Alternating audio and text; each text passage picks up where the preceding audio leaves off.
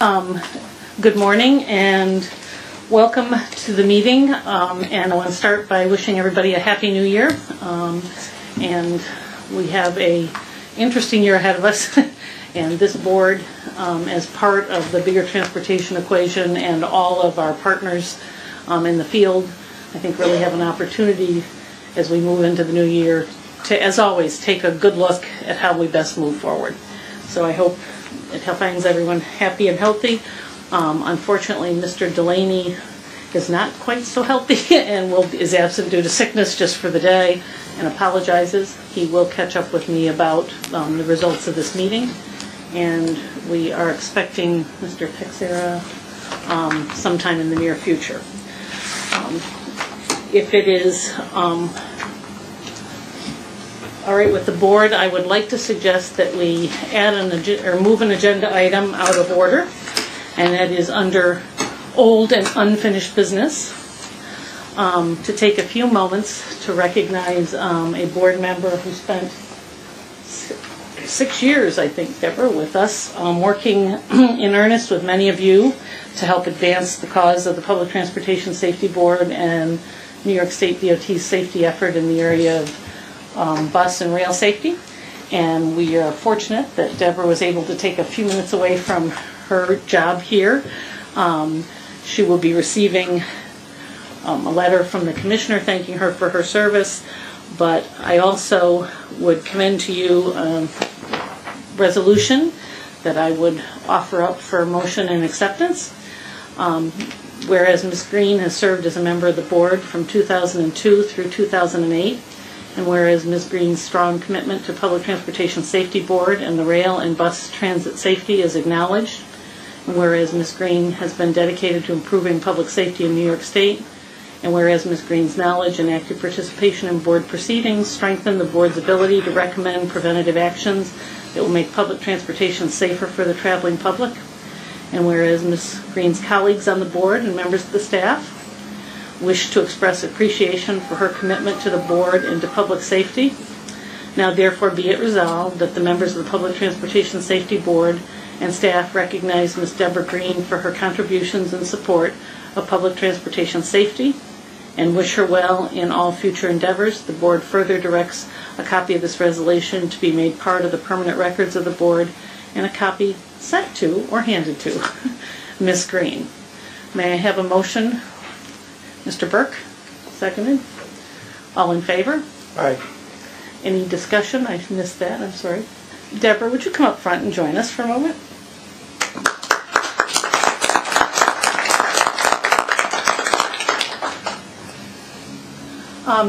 I will welcome any comments from the board members who served with Ms. Green, and then I'll be glad to ask you to accept a small token of our appreciation. David? Yes. It was a pleasure working with you over these past few years, and I wish you success in your future endeavors. Obviously, the same for me. I'll miss my partner on the train. Those are probably the best parts of the meeting. Do more work. I know I'll speak for the staff, and many of them were very glad to be able to take a few minutes today to recognize your support of their efforts and your leadership on the board. The token of our appreciation is a commendation of service presented to Deborah Green in honor of your dedication and service to the people of New York State to improve the safety of the traveling public through your 6 years as a board member of the New York State Public Transportation Safety Board.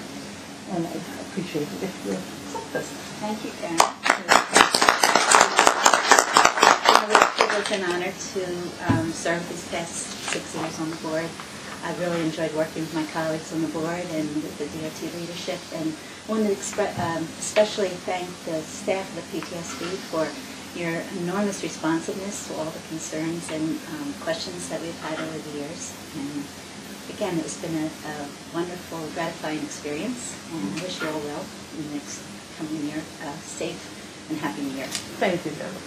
Thank you. I think here's your officially sent letter. Thank you.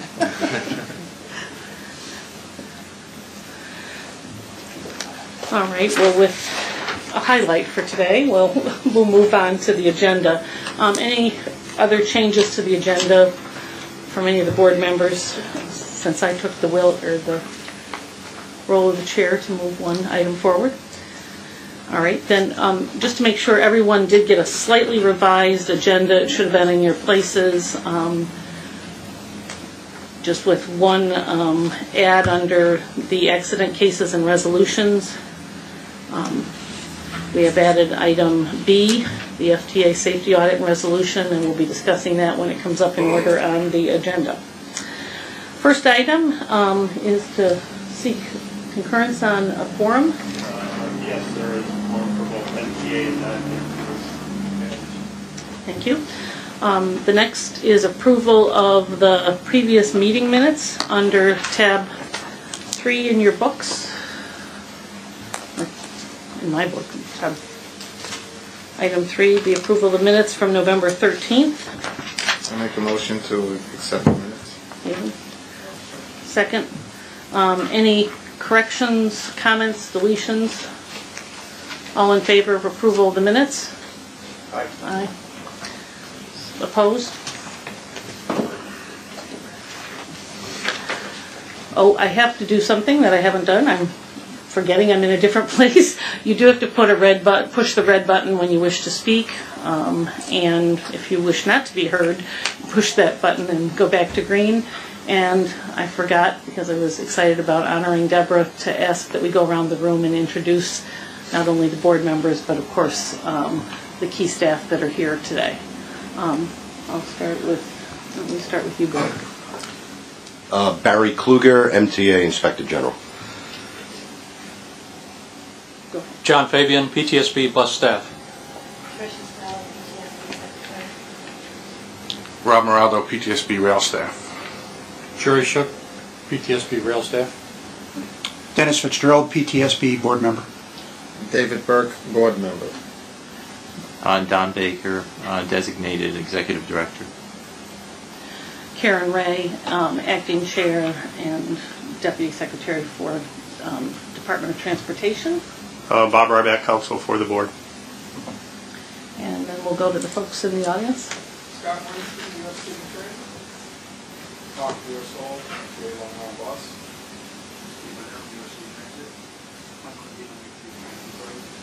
You have Dolan, U.S. Student Transit. And Ray at DSC Transit. And I'm Gerardo Mendoza, New York State DOT. All right. We'll move on now to the section of our agenda for accident cases and resolutions. We'll start with rail accident cases, led by Mr. Shook. Thank you, Madam Chair. Today we're presenting 2 abbreviated rail reports for your acceptance. The first case involved Metro North Railroad at a grade crossing accident at Green Lane in the town of Bedford. The accident occurred on the 29th of September and was caused by human error. What made this accident unique was that it was the result of a motorist following the commands of a mobile GPS device, which instructed him to make a right-hand turn, which he did, but unfortunately he turned onto the railroad tracks and not onto nearby Route 17. Our investigation found no culpability on the part of the railroad. However, we do note that there have been several accidents at this crossing over the past few years, and because of that, many enhancements have been or are being planned to be made at this location to improve safety. Some of those improvements include additional lighting, delineation of the pavement edges with reflectors, overpainting the stop and lane striping for better visibility, and the placement of additional warning signs, and along with some enhancements to the railroad's response procedures. There were no injuries associated with this accident. It was just a misfortune due to human error. The second case on the agenda, abbreviated case, involves the sideswiping of 2 Long Island trains in Jamaica on November the 19th, which was also due to human error. In this case, our investigation found that due to prior service interruptions, the involved 2 trains arrived at Jamaica on tracks other than those routinely used. Both trains arrived within minutes of each other and were to follow one another west towards Manhattan. As the one train left the station, the following train also pulled out, but without proper signal display to proceed beyond a converging switch at the interlocking just west of the station. By the time the engineer realized that he didn't have the route to proceed, he immediately placed the train into emergency, but slid into the side of the passing train. The engineer on the second train was cited for a violation of operating rules and received a 30-day suspension. And there were 5 minor injuries associated with this sideswipe. So with that description of the 2 cases that are on the agenda, if anyone has any questions on either one, I'd be happy to try to answer them at this time. If not, I would ask for a motion to accept both of those abbreviated reports. Do I have a motion? Yes. Second. Just one comment that has to do with Green Lane, actually. I have to remember the red button too. Green Lane incident, which is, although it was very much within our responsibility to go out and investigate the issue, working with partners who are not our traditional partners in the local municipalities to find ways that would help reduce the potential for future incidents was, in my mind, the very proactive type of activities that we are pleased to see our staff engage in. So I know it actually got quite a bit of press that this was an issue, and was it the GPS or what was it that caused this problem as a configuration? And by going out and testing that and then working closely with the community, I think there's been a resolution that has significantly improved the safety of that particular intersection. So I want to applaud, again, the staff efforts above and beyond just citing it and making it known, but actually working on a corrective action plan with partners that are different than our normal partners in these endeavors. And with that, Jerry, any comments on that? No. Staff, thank you. I thank you for my staff. All right. Then we have a motion and a second. All in favor of approving the rail accident case reports? I'll make a motion to accept. Signal by saying aye. Any opposed?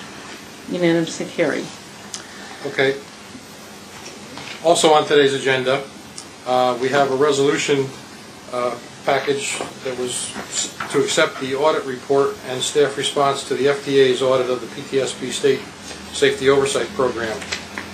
The audit was conducted in late September, and the final report contained 1 finding of compliance with a recommendation and 17 findings of noncompliance to the federal fixed guideway safety oversight law, commonly referred to as 49 CFR Part 659.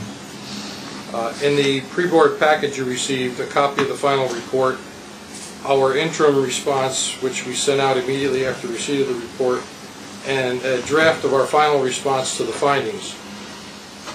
The audit reviewed over 160 elements identified by Part 659, to which the 17 findings of noncompliance and 1 finding of recommendation were found. The findings covered 7 general areas. Program management and standard development had 2 findings. System safety program plan and security plan review and approval process had 1 finding. Oversight of internal safety and security reviews had 5 findings. 3-year safety reviews of the rail properties had 2 findings. Accident notification investigations and corrective action plans had 6 findings. There was 1 on hazard management and 1 on formal reporting to the FDA. Your package details the corrective actions towards the satisfactory resolution of the findings and establishes a timeline for each of the corrective action plans which the staff is proposing. And your package also has a copy of the resolution, which is entitled PTSB Resolution 1898, which has been prepared for your review and hopefully your acceptance. This time, if anyone would like to... Before I open for comments, clearly this was an audit that caused us significant concern. I have had meetings with the commissioner. The biggest clear direction was that there was not adequate staff to carry out all of the multiple updates and responsibilities that continue to grow, and along with the recognition that our accident investigation and everything was going very well, I am pleased to announce the reason this wasn't to you in its completed form a little earlier is we've spent the last 2 weeks pressing for the additional 2 staff positions through the tough fiscal crisis. Those were okayed 2 days ago officially. They have already been posted to fill for 2 additional rail safety folks that will make, that staff assures me, and I will ask them to assure you as well, gives them the resources necessary to fully comply and take this corrective action plan and meet the deadlines and dates. We have had some difficulty in hiring those folks in the past. We've had one posted before.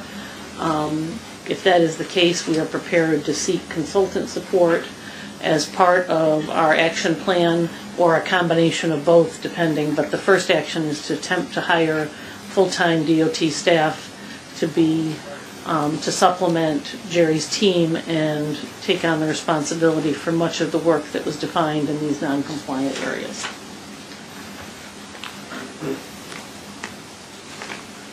Any questions from the board members?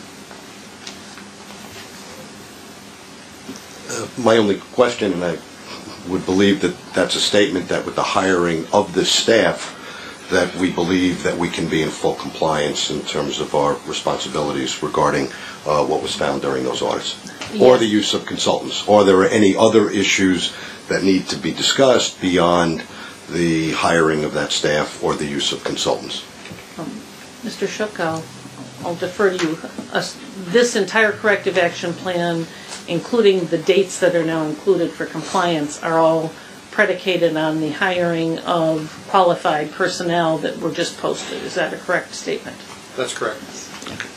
But if we have those staff, we will be able to accomplish this corrective action plan. We will be much better, in a much better position to make an effort to comply with all the findings and bring them to a satisfactory resolution, yes. As chair of the board, I am going to ask for a monthly update on the corrective action plan. I will bring to you any concerns that are in the way of meeting this corrective action plan for discussion and potential future action. If the corrective action plan seems appropriate and valid, then I'd like to handle it that way with a monthly report and an update back to you if there is any deviation from the plan that's defined in front of you. That certainly sounds like the correct course of action.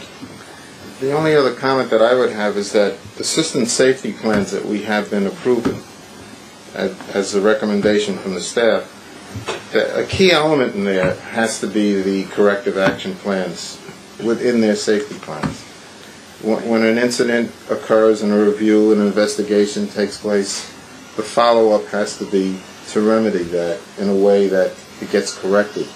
Not just act towards responding to it or who's responsible for it, but actually developing some sort of correction to that particular situation, if possible. We would agree. These are intended to be proactive recommendations, and I'll defer to Don or Jerry to answer that, but just... I agree with what you said. That is what our intent is to do. And we will certainly, with the additional staff, once they are on board and trained, that will certainly help us to further along the development and to oversee the implementation of the corrective action plans by the properties. Thank you. Mr. Fitzgerald? I must say that the FTA finding that NISDOT has not provided sufficient resources to the SSO program, obviously they want to make a statement like that. It's not negotiable, but it is so open-ended that we don't know really if it's 2 additional staff people make all the difference in the world or 10 additional staff people make all the difference in the world. So I guess I would agree with Jerry Shook that it will make things better, but I didn't hear him say it's going to solve all the problems. We'll just do the best we can, and that's correct. The proof will be in the pudding.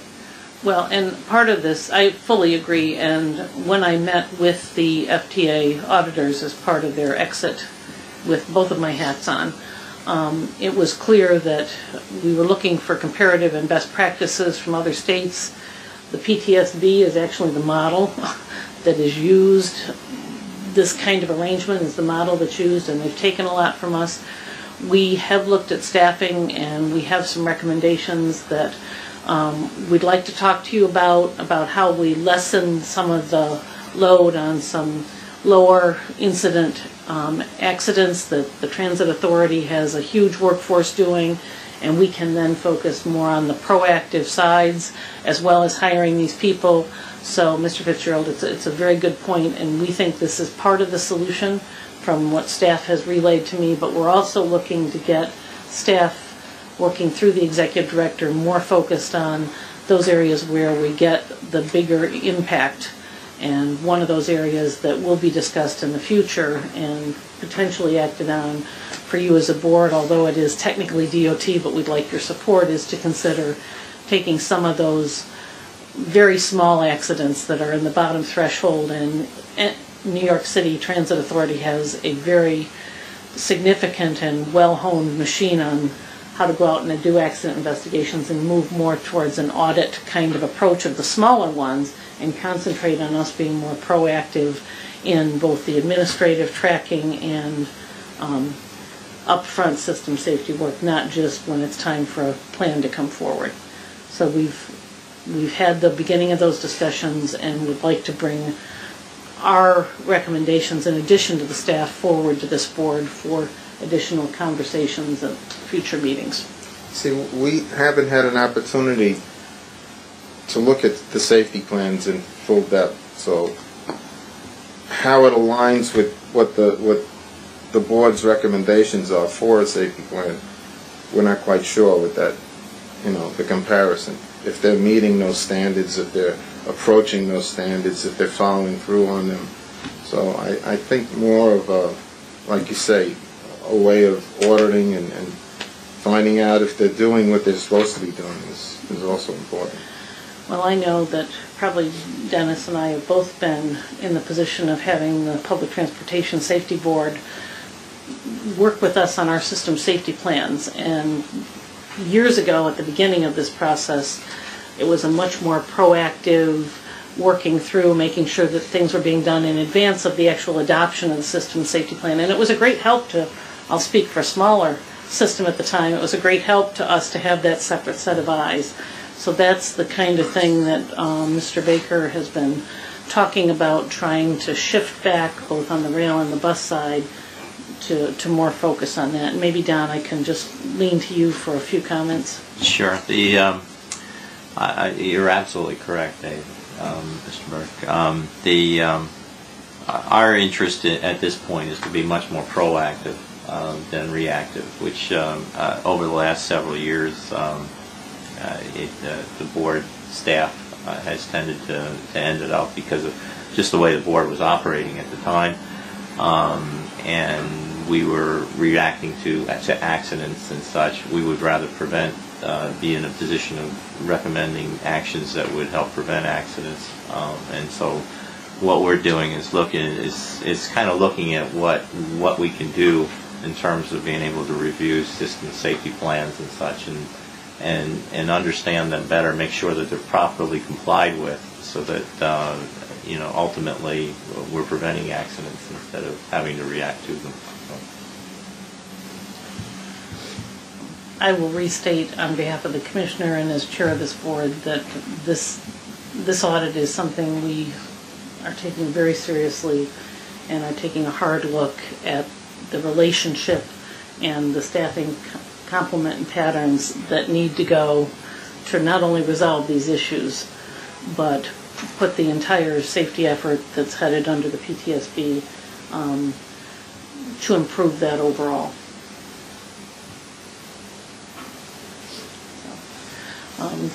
Do I have a motion and a second, and then we can continue discussion should there be additional questions? A motion and a second to adopt PTSB Resolution 1898. So moved. Second. Mr. Gerald, second. Mr. Burke. Any additional question? All in favor? Aye. Oh, excuse me.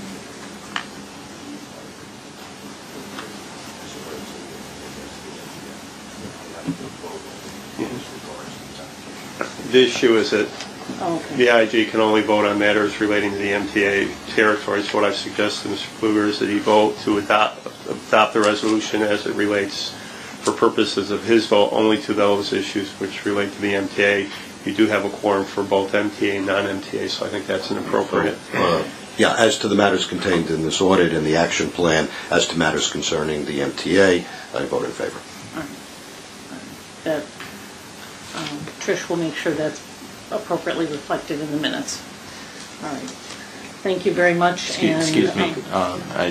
Should we have a separate resolution for that, or can it be? Is it something that needs to be mentioned within the body of the resolution? I think it's okay as long as the record reflects that he's only voting to those issues and contained in the report that refer to the resolution, with the one typographical error in our response that I pointed out to Mr. Baker. There was a minor glitch in the report, 2 different dates. The staff will correct that before the official response goes out. But I don't think you need a separate resolution. Thank you. And there are no system safety plans, by the way, for rail. That's correct. All right. Moving on to the bus side. Mr. Fabian and his staff have been busy over the last few months. I'll turn over to the bus cases as the first set of actions. Mr. Fabian? Thank you, Ms. Ray. We have 4 no-report cases that we are offering to the board for review today. Those 4 cases, of course, are where the staff did not find contributing factors to the cause of the accident based on the actions of the property, so we have no recommendations in those cases. Those are 4 no-report cases. 9614, 9727, 9843, and 9878. If there are any questions from the board members on those cases, I'd be happy to try to answer them.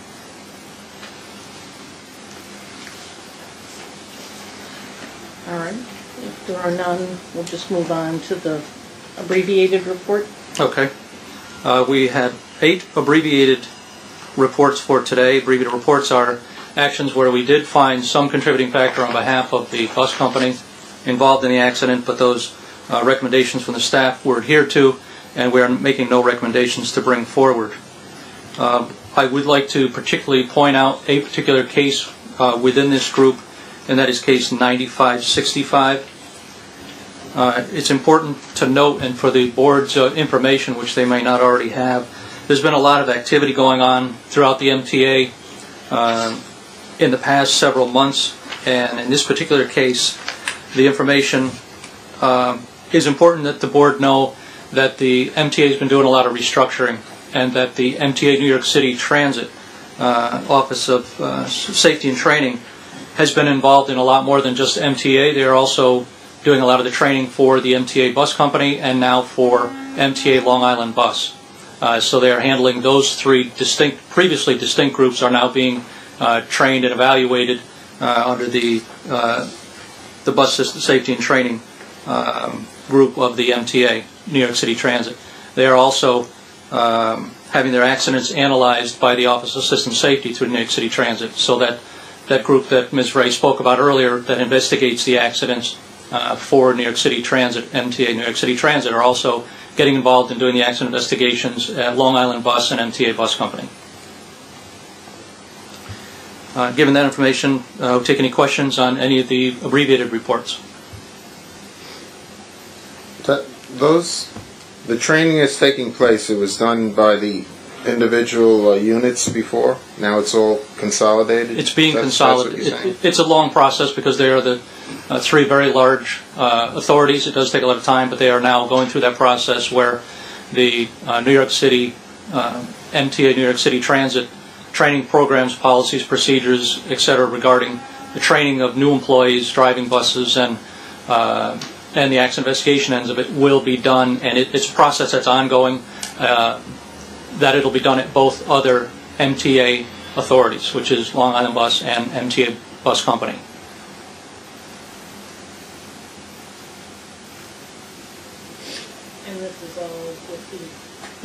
And this is all with the intent that by bringing it under that umbrella that is well-trained and been functioning well, that will have a very positive influence on the incidents in those other operations? Yes, it will. We're very comfortable with that situation occurring. I guess with no other questions, I'll turn it back to you, Ms. Ray, for a vote and acceptance. Any other questions for Mr. Fabian on the bus case reports? We will take an action to adopt the bus accident case reports before we get into the system safety plan. May I have a motion to approve or to accept the bus accident cases?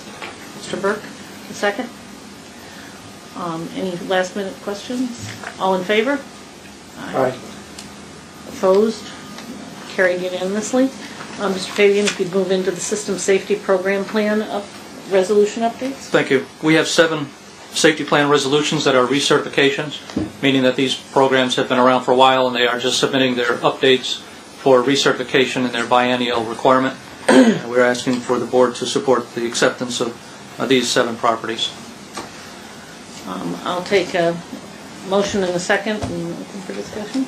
Oh, it has to come from this side of the table since they are Okay, not I'll make a empty. motion to accept. Second. All right. Any conversation, comments, questions?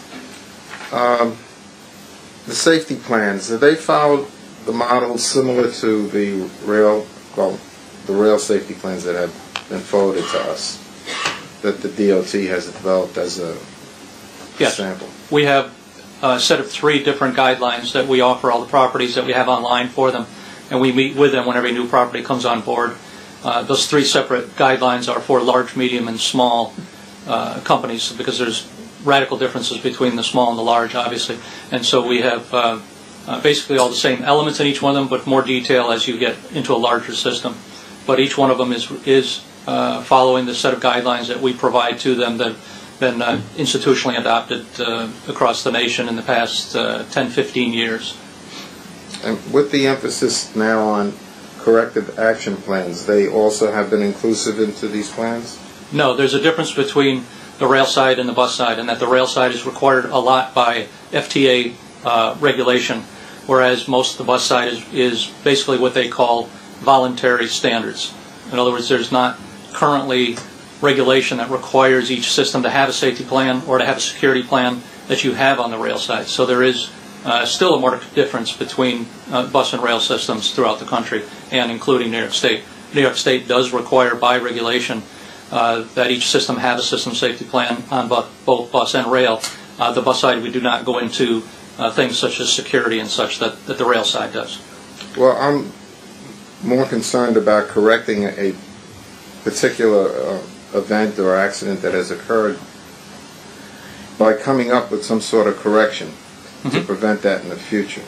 Under the powers of the board, we always have and have supported that through the staff in any investigation that we have done, that a corrective action plan would be instituted. Either an accident can cause that, where we may go in and audit a property, or during a system safety plan review, which may lead to an audit situation. If we find a lot of discrepancies and an issue that the company's having a difficult time complying, then we would issue them a critical action plan where they would be required to respond to us, and that is all under the support and regulatory authority of the board, not on the national side, but just the PTSB side has that authority, and we have used that many, many times. That's for the individual event, or is it for a historical purpose or for future purpose as well? It's definitely for future purposes. Generally what happens is we'll investigate an accident, and it'll lead us to looking deeper and farther and looking at the overall system. And generally when we come in with a corrective action plan or a critical action plan, it's for the overall system, and it's for the future, and it's the recommendations that are far-reaching to the overall operation. So then, why wouldn't this be inclusive in a safety plan of the property? It is inclusive of the safety plan. It's just not required by federal regulation. The only difference is that on the rail side, there are clearly required federal responsibilities that the state and the Public Transportation Safety Board are required under federal law. The state PTSB law and regulations support that requirement, but those are driven primarily by the federal government with some additional work that we actually do that's a little different but is consistent with the federal guideline. Currently, there is not such guidelines and requirements on the bus side. However, we are hearing that more and more, based in large part on New York's program, that there is a question about whether there should be federal requirements that are similar to the rail requirements on the federal side for states to act in an oversight role. I believe we'll keep you updated as that conversation goes forward, but as far as being proactive, our bus system safety program was intended to do exactly what you said from both my previous understanding and my current understanding of how the staff operates, which is to identify, become proactive, set recommendations up that not only resolve the immediate problem, but also reduce the potential of that problem reoccurring in the future.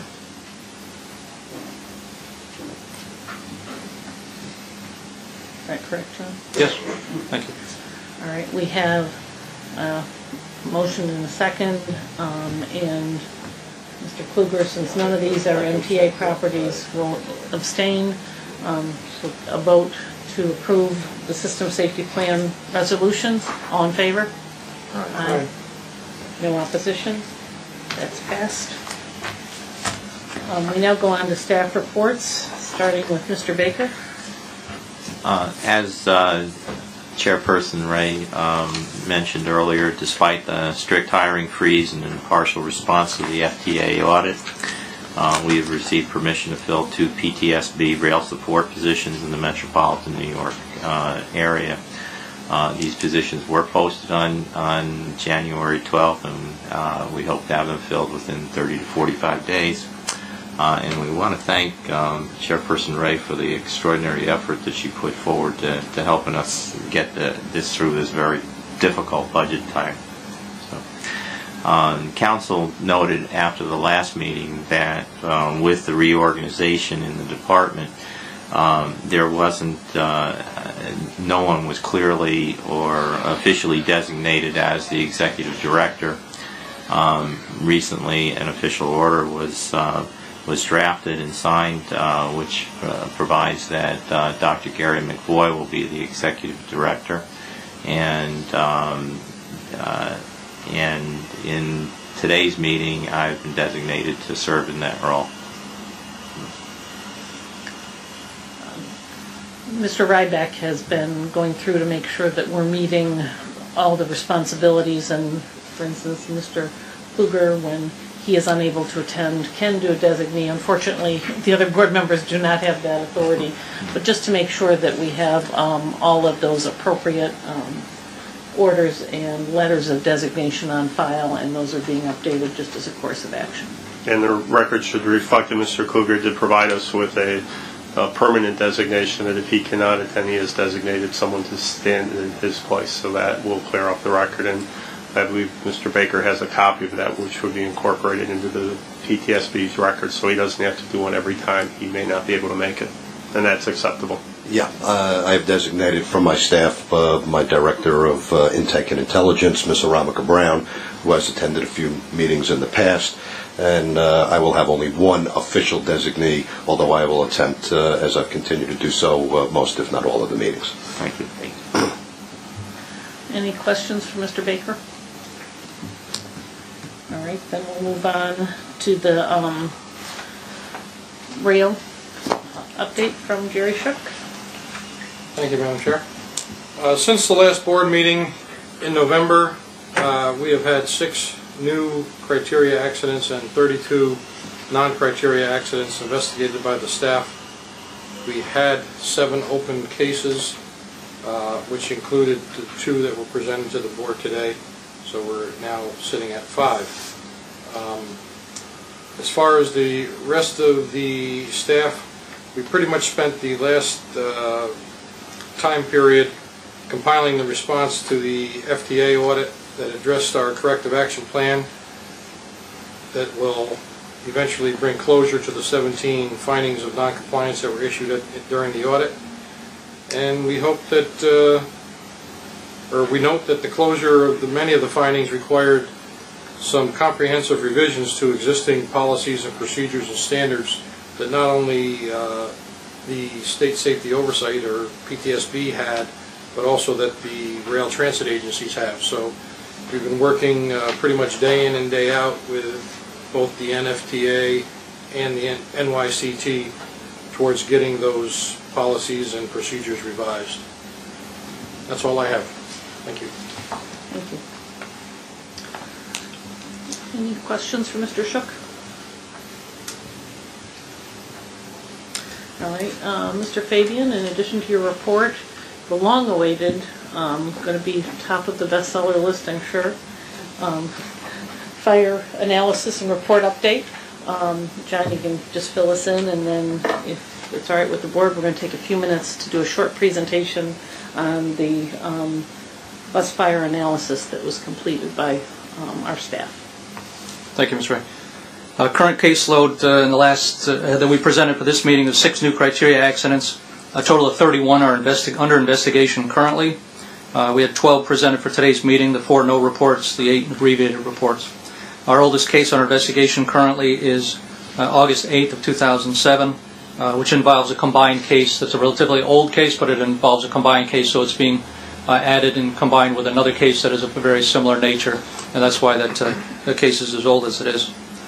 We had 7 safety plans for recertification for today's meeting. Appreciate the board's support on those. Our baitfish update, as far as staff outreach, we've released and distributed the 2009 calendar year dates and locations of the baitfish classes for this year. Included are 2 recertification classes and 2 certification classes. They're scheduled to be held in accessible locations throughout the state. This year, Binghamton, Rome, Kingston, and Syracuse. And we've also notified 10 particular systems out of the 115 that we have under our jurisdiction that have had their 4-year certification expire, and we are also providing a general mailing to all systems and county sponsors as to the availability of this program. Site reviews we continue to do as time allows. We've engaged a latest review with First Transit at Norwich, and we continue to follow along with the other reviews that we already have open, which is approximately 10 at this time. On the bus fire study, that report has been distributed in the package to the board for their review. I do have a short PowerPoint presentation, and given our technology, I'm going to try to see if I can't turn this on so the board can have a better view. Of course, I don't have a screen, so that's part of the problem.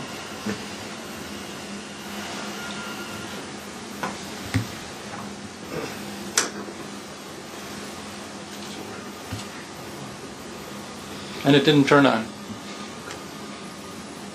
One thing at a time. There we go, it's flashing. The screen incident. Maybe lighting here? Lights? We got to get the...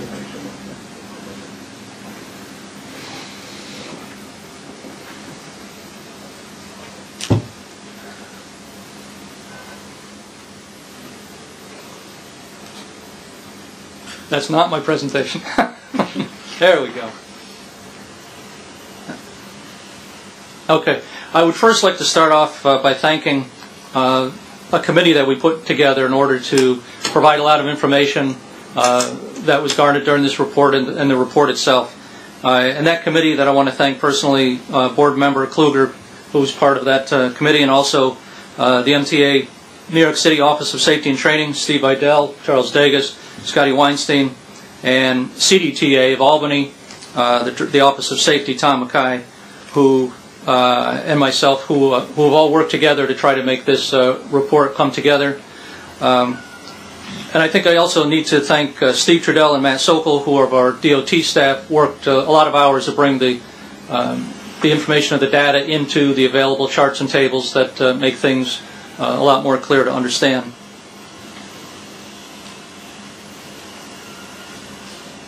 This is just a summation of the report itself, but I just want to go through this. There are a lot of things important here that I want to point out to make sure that we do have a good point of view as to what we are looking at. The review included a 5-year study, so these were from 2002 to 2006. So some of these are obviously 6, 7, 8 years old, and we need to keep that in mind when we look at recommendations going forward. We're also looking at 120 fire investigations from a pool of 11,000 buses that operate statewide during that time period. So we're looking at approximately a third of 1% of the fires of the buses that are operating in New York State experienced fires during that 5-year period. That's a fairly low number. There is a time later in my analysis also that I will address a recommendation at the end concerning the time frame of these accidents. We look at a peak that occurred back in 2004. We average about 20 fires a year. This went up to about 34, and that spiked the attention to the board to say, hey, maybe we have an issue, let's take a look at some things. And that's what the report did. So we looked at a number of different things that we originally had approved through the board process. And the first thing we can take a look at are where these fires were occurring. So if we look at bus fires by company, we see that New York City Transit was experiencing the most number of fires. However, we also have to realize that they have by far the most number of buses out on the road. They're the largest transit authority in the United States, and by far the numbers obviously look like they reflect like an issue, but there's not when you take a look at some of the next slide. This slide also shows us that there are other companies, but we only have 25 companies represented, and there are 115 companies throughout New York State that's under our jurisdiction. We only had 25 companies have fires that were reported to the PTSB and investigated. So again, that's a low number. If we look at actual number of buses and revenue service versus the number of fire actual occurrences, we see that where we first saw New York City Transit was high on the list. We see that they fall right in the low of the group, which shows us a distribution of where fire is occurring and to what relationship per 100,000 revenue miles. I also should point out it's not fair also to pick on Tioga County, who has the highest because of being as small a system as they are. This ends up being a statistical anomaly where their number appears very high, but they only had 2 fires in the entire process. So, we need to look at all of these statistics in line of what they stand for and some of the background behind them. Generally, just looking fires by origin, we don't really see a huge trend here. I mean, we have a lot of fires that are occurring in the engine where we would expect them. So we're not overly excited to see that they are occurring in the engine, but also other areas such as air conditioning, the undercarriage, some tire fires, brakes that involve hot brakes, etc., and mostly the engine compartment. Some areas that we don't really worry about that we have run the charts on, and you have those in the report. Incidences by month, day of week. We found more were occurring Monday through Wednesday, which is logical given the heavy travel that it experiences, and a lot less during Saturday and Sunday, which is much less travel. We also looked at time of day. We found that fires occurred during the heaviest time when the buses were under the heaviest amount of power and work to be done, carrying the heaviest loads during those times of rush hour traffic, and so those coincided. We also did not find anything unusual about the locations throughout the state, and we were happy to report that the incidences of injury is extremely low, where we had only a couple of reported injuries, and those were of smoke inhalation. When we look at the causes of fires, I think it's very interesting to note that the non-maintenance items that were tracked, and again, this is the 120 reports, and this is information that was gleaned from the accident reports that were previously done in that 5-year period, we found that a majority of them were non-maintenance items, and that means an internal failure of a component that was not predictable by maintenance. It wasn't a maintainer's fault who could not see during a PMI that something was about ready to fail. And that would be the internal parts of a turbo. We have a lot of bearing failures of turbos. A starter, and internal engine parts, failure of high pressure lines, etc., that are not detectable during a PMI. We also see, though, when we do look at the entire focus, we do have fires where maintenance staff failed to discover and identify fire potentials. And that may be leaking lines, maybe chafing electrical lines, which is a very, very key component, as we have found, for the causes of fires throughout this history of 5 years. Chafing cables, obviously, they ground to short and create a very strong fire potential.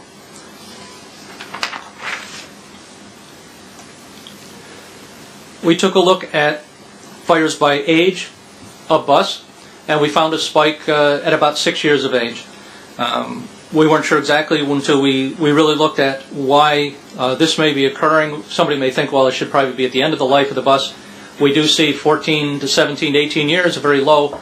That really is because there are very few buses around at that point. The average age bus life given to the FTA standards is 12 years, and so we see a lot of buses going out later than that. A lot of people keep buses longer than 12 years. You said average age is 12. You didn't. Oh, no. I mean, the average age of the life expectancy of a bus is 12 years, not the average age. I didn't mean to say that. So at 12 years, you see them retiring and being replaced by federal funds. You do see a lot of companies these days maintaining that beyond the 12 years, so we do have some in existence beyond then.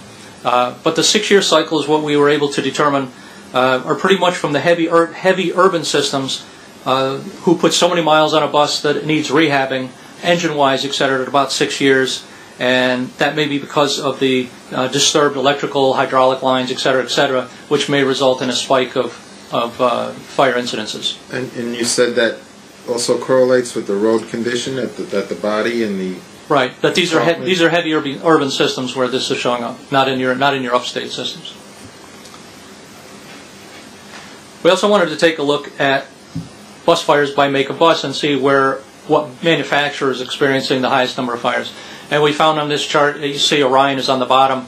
It looks like it's proportionally way out of proportion, but if we look again as to why that might be, we look behind the statistics, we see that in this particular situation, Orion makes up 38% of the statewide fleet. They were involved in approximately 50% of the fires, representing 38% of the fleet. So you see a strong correlation of the most popular bus, and the most number of those buses are around the state. So logically, they may be involved in a majority number of the fires.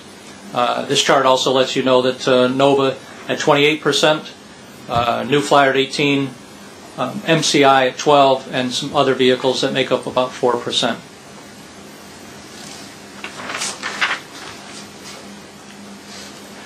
So looking at some of the trends that we did find, the most common area is the engine compartment. The most common related causes are electrical and high pressure lines. 74%, that's really dramatic as far as where we need to keep looking at, where we need to make some changes if we can in order to assure that these don't occur in the future. And the most common sources are the non-maintenance items. The 51%, meaning that we need to perhaps begin looking outside of our jurisdictional properties.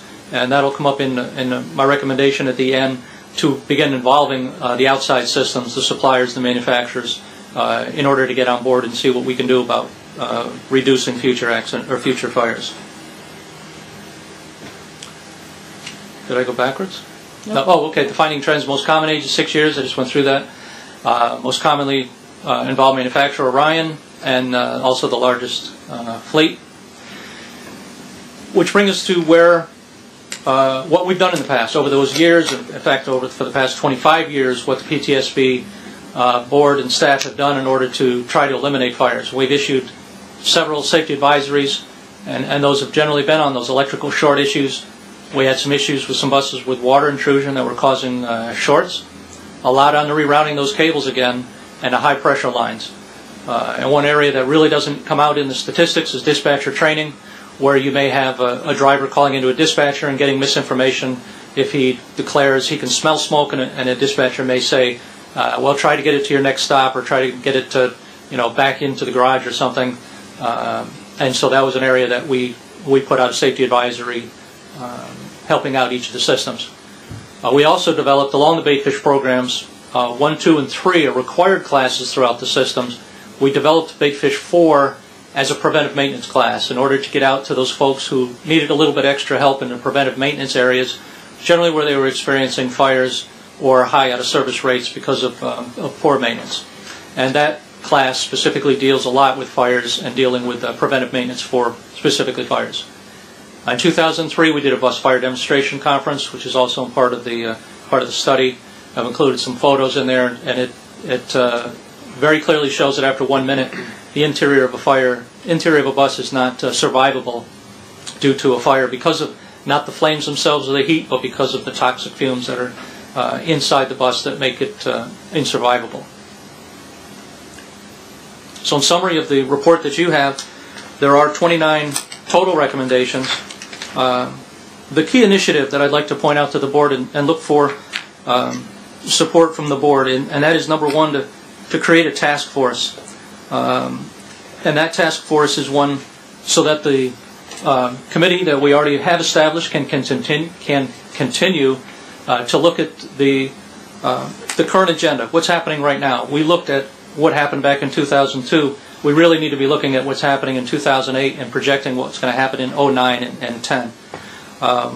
So we want to remain current, and by doing so, we would like to, with the board's permission, work with a task force that involves the board, the industry, and our partners to resolve some of these future issues. We'd also like to mail this document with the board's approval and review to all the involved parties, all of our 115 properties, and to include the bus suppliers and manufacturers and our partners in the national arena, which is APTA. So that's it in summation. I know it was kind of fast, but we don't have a whole lot of time, and the report does cover much more detail. So I guess at this time I'll turn it back to Ms. Ray and any questions that may be from the board. Mr. Fitzgerald. Great report, John. A couple of questions and a recommendation. Recommendation, as the task force goes ahead, we've really got to get some manufacturers on board. Absolutely. Since the selection of cabling and piping and hosing and how they're routed in the engine compartment are very important. And the engine compartment in a bus is no different than our cars now. We're just trying to cram more and more components into a very small, very hot space. And manufacturers can do a lot to prevent problems down the line. So I would recommend that you get them involved. As far as trends go, did you find any connection between PM cycles, scheduled cycles, and fire incidents? I mean, some systems are use a 2,000 mile or 2,000 hour cycle. Some use a 6,000 mile. We had some limitation in the 120 reports that went back as far as they did. Some of the information wasn't as readily available as we hoped it would be, looking at all the systems. But we did not find a relationship. We found some fires occurred because there was a recent maintenance done on the bus and something was disturbed and a part wasn't put on right, or there may have been something rerouted because a maintainer might have moved something and moved a cable, and now all of a sudden it starts chafing. And we also found some where it was within 100 miles of getting ready for a PMI, and something chafed through and grounded to short, and that happened. And again, I can't overemphasize the finding that most of the fires we found were non-maintenance items, where it wouldn't matter what day it was in for the PMI, it wasn't going to be found. It wasn't going to be a predictable event. And that's something that, I think a lot of our maintenance folks around the state were being blamed for a lot, was, oh, you had a fire, well, it must be maintenance related. And we didn't always find that. But there is still a lot that maintenance people can do in order to understand where they're happening, and part of it, I think, is getting this information out to them and understanding the importance of clean buses and proper PMIs and the new technology of not using metal P clamps going to plastic, and making sure that they do all the recalls that come out as far as different parts, and making sure that when they replace a part, they replace it with a quality part and it's the same part, not another. I don't have an electrical cable that's 10 feet long, well, I'll use this one that's 15, and all of a sudden they've got an extra 5 feet to deal with. Those are some of the issues that we found maintenance-wise. Yeah, I understand that, but a pinhole leak in a hydraulic line caused by vibration against the component, I mean, can a skilled maintainer, inspector really find that or not? I mean, Depends on where it is. I appreciate the difficulty you got as far as trying to judge culpability. And the only other thing was a question: what's the current status of suppression systems and their application statewide? Any of the hybrids have to have them. Most of the systems have them. Some of the older buses don't have them. Most of the systems are going with that type of suppression system. Whether there's several different kinds out there, and we don't make a recommendation to a particular kind, but we do suggest that systems consider that for their procurement of any vehicles. Do you happen to know what the add-on price is for that? I would hate to quote that at this time. I'm not sure. It's not all that expensive given the fact that you have a $500,000 bus. It's usually a couple of $1,000s. It depends on the type you get, and it depends on to what degree you, what type of nozzles, how many you want, where you want them, and things like that. Thanks, John. Thank you. Good report. Thank you. Mr. Burke? The PMIs, they're all based on a manufacturer's recommendation, or does the property say, well, you know, I think we should do it, you know, based on our experience? It's both. They can't exceed the manufacturer's recommendations. So that's one of the process. So if the manufacturer says a 6,000 mile PMI, the company cannot exceed that. If they have, however, understood that they have very rough terrain and they're very, heavy conditions where they require a more frequent PMI, then we would expect them to use a more frequent interval. So you may see them go to 3,000 or 4,000, even though the manufacturer is saying 6 is appropriate. And we have that with multiple types of buses across, an MCI going across the road from New York to California may only be PM'd to 12,000 miles, whereas your heavy urban buses down in New York may be PM'd to every 4,000 miles. I too would like to thank John and all the folks that have worked to do this. This is not a consultant report from outside. This is the folks that deal with this day in and day out. So this is a commendable first step. John, a couple questions and then one observation. The most common bus age is 6 years, but as we know, we're coming up on another wave of much older buses. So have you begun to talk with your proposed task force or others, barring potential money from the stimulus, which might give us some additional infusion to get some newer equipment on the street? We're going to see that aging out curve that happens about every 12 years in the state of New York. Is there talk about, just reinforcing things that need to be looked at in an older bus to get it passed? Is that part of a discussion or something that you could potentially consider? Is it not even an issue? My plan is to have the task force consider all those areas, and especially future issues, because if we're looking at, this particular report looks at events that have already happened. We're not going to do anything to go back and prevent them. There's a lot of things that are happening because of technology. Buses are running so much hotter. Technology and electronics especially is overwhelming to some extent, to where you need to have a person extremely well trained in order to be able to do the PMIs now. So you need a technician. You don't even need a maintainer. You need a technician to do it. And so these are the areas that we really need to get into, and we really need to sit down with the manufacturers. And what I would like to do is see that we have component parts. When we do have a failure, that component part is identified. We follow up on identifying the type of part, where it was manufactured, where it came from, and track and look for, perhaps it's not an OEM part. Perhaps it's not going to perform as it should be, and maybe it's not passing the standards that they need to. And take a look at those things in order to try to prevent and have more longevity as we run into more issues. One of the biggest issues we have right now is clean air. In trying to get to those clean air and try to meet those standards, we have extremely hot exhaust. We have areas that are particular trapped filters that get over 1,000 degrees, and on some buses they're starting the tops of the buses on fire and the marker lights, wiring, and etc. because it is so hot. Now the manufacturer, delivers them with heat blankets, etc., and different ways in order to provide protection. But as soon as that's disturbed by maintainers, if they don't get it back exactly right, it becomes too hot, that heat escapes. So those are all the areas that I think the committee really needs to look at and have an input on the procurement side and the standard side for the future, and try to make a point there.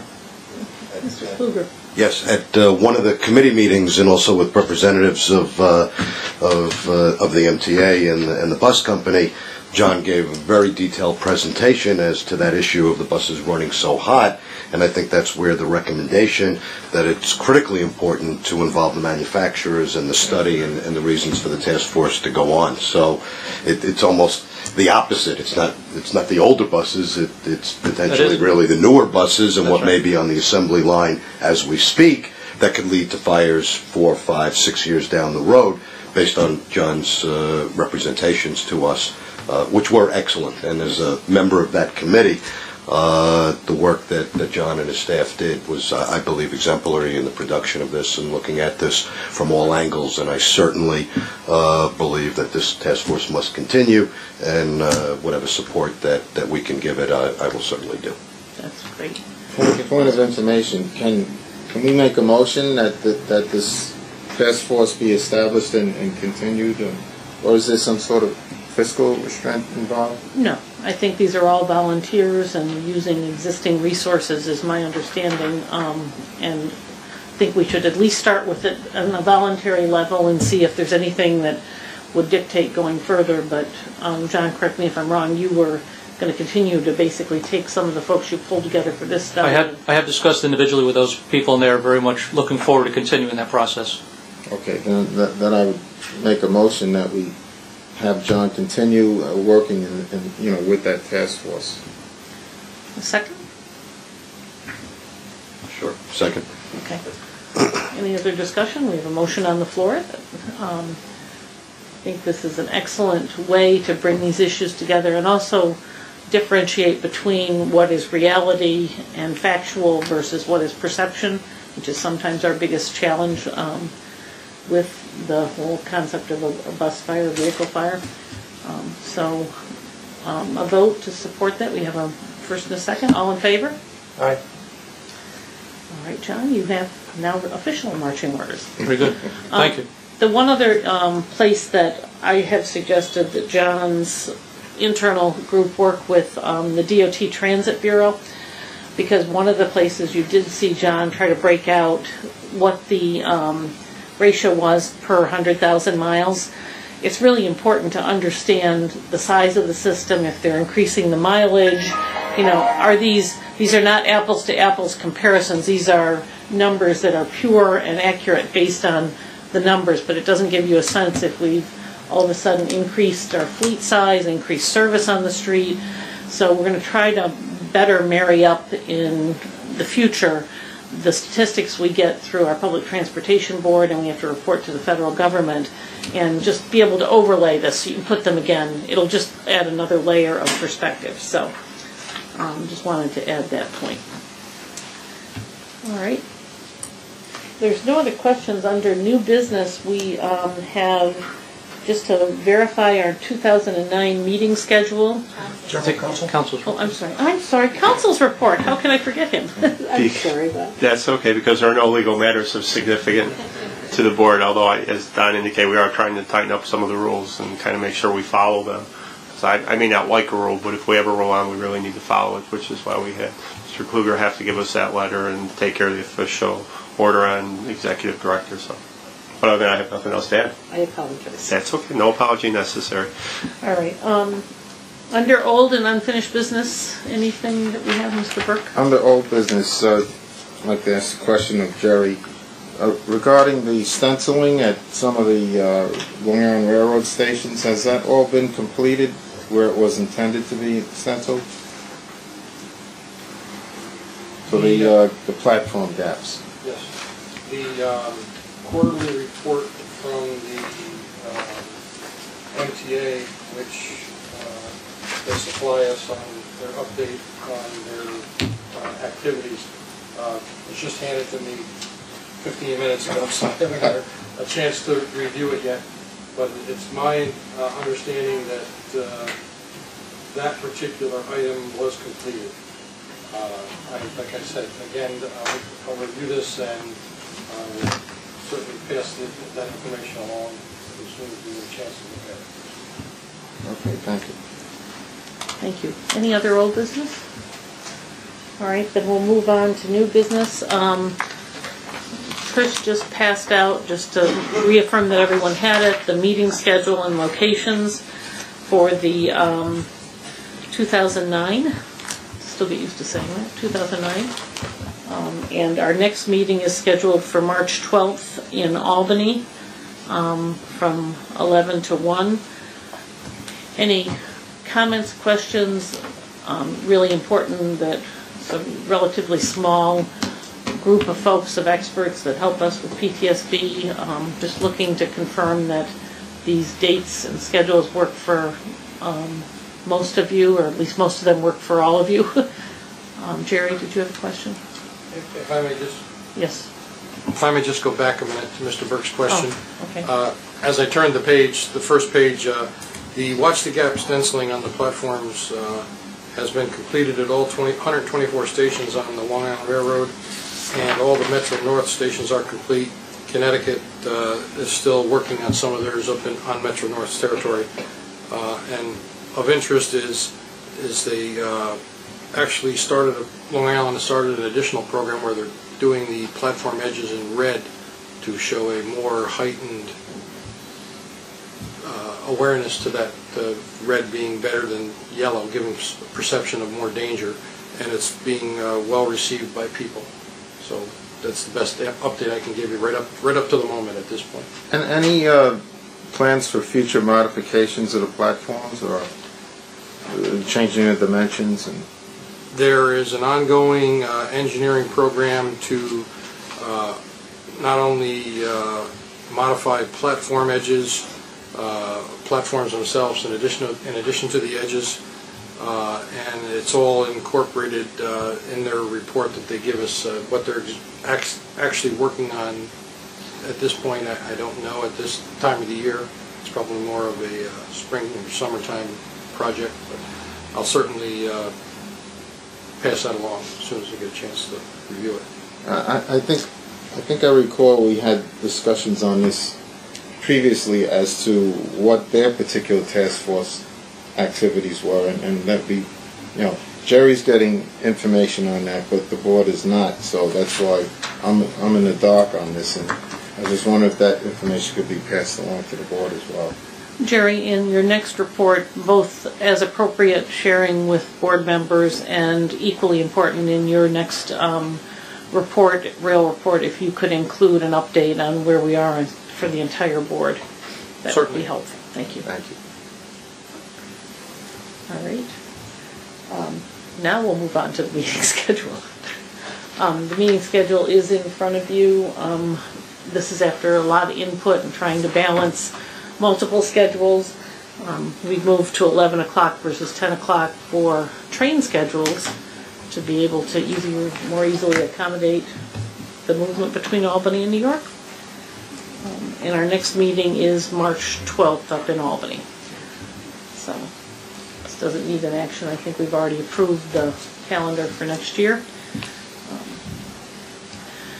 With that being said, I would like to speak on behalf of, as the chair and on behalf of the commissioner, thanking the staff for working very hard. In addition to their normal workload, they've taken on additional responsibilities to meet our responsibilities on the rail side and to go ahead and do the bus investigation and fire report, and that's been an extraordinary effort on both sides. So appreciation for the efforts and our pledge to continue to work to get the additional support that's necessary to be even more effective. Any other comments? And if not, I'm open for a motion to adjourn. So moved. Second. We'll adjourn. Thank you all very much, and again, Happy New Year.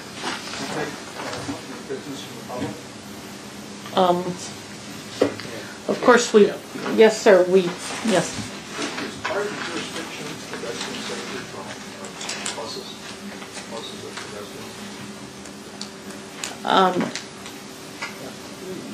If you could give us an example, sir, we'll try to get a read. Could you give us an example, sir, of hybrid buses that are silent are very dangerous for pedestrians that are vision impaired and depend on sound, just like motor vehicles, hybrid motor vehicles. And so we as a plan committee are advocating for requirements for sound aspect, audible aspect on hybrids and electric vehicles. Is that within your jurisdiction? We could welcome your attention to the problem. Well, I would be glad to take that question back and bring it just as anything that relates to safety, and if this isn't the right place, then I will be glad to make sure that we get you in touch with the right folks to do that. If you would, though, please give the gentleman beside you your name and phone number so that we can respond back to you. That would be very helpful. Thank you so much. And your name, sir, just for the record. Ken Stewart. Okay. Thank you, sir. Thank you. The meeting stands adjourned.